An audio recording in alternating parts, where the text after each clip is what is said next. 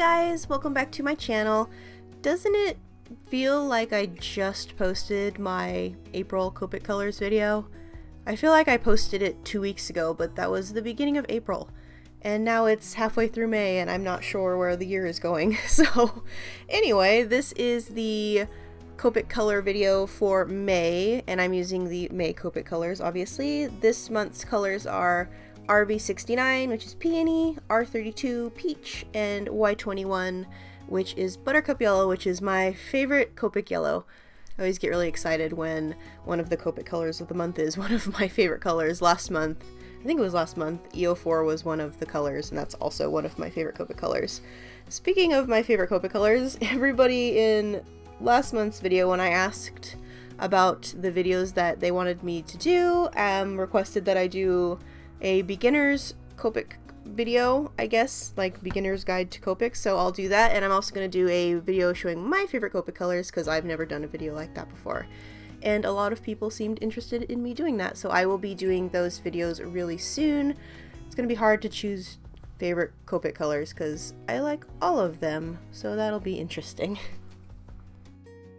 So quickly, before I go into talking about the coloring of this little illustration, I'm going to explain what the Copic Color Challenge is, because every time I post a video about it I always get asked, so I'm just going to quickly say what it is. This is a, like, I guess, challenge. I'm doing finger quotations, but you can't see me. Put on by Copic Marker, and they select 3 colors every month, and you're supposed to create an illustration using those 3 colors, and then post it on your social media, Instagram, Twitter, whatever it is that you use, and use the hashtag Copic Colors. It's just kind of a fun thing to get everybody to try out new colors and do a bit of a challenge, since like none of the colors they usually choose really go together, so it's really interesting to see what everybody comes up with using the same types of colors. So that's basically what the Copic Color Challenge is. It's just something fun that everybody can do every month, and Copic always, if you don't have the colors, they sell the 3 colors in like a little set every month, which is really cool. So it's a good way to like start building up your Copic collection. If you're looking to start buying them, they sell them in the little sets on the Copic website, which is cool.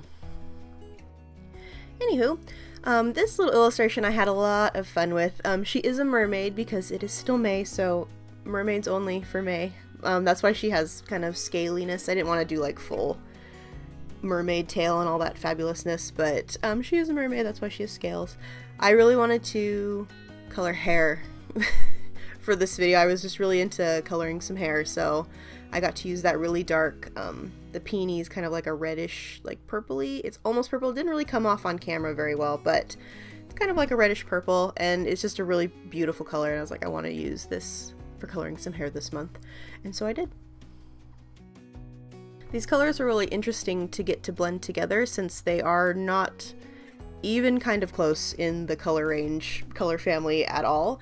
The yellow and the pink, they blended together really beautifully, but that darker color was a little bit interesting to get to blend. I noticed when I put that dark color down and then I took the peach color and blended it on top, it made this really just beautiful, like deep pink that I was not expecting when I blended those colors together, so that was a nice surprise.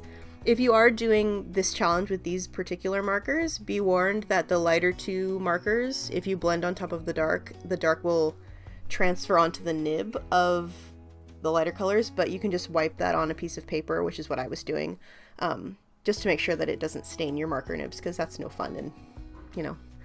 But that's what I was doing when I was working on this. I would just use another piece of paper and take that darker color off my marker nibs because I didn't want them to get stained.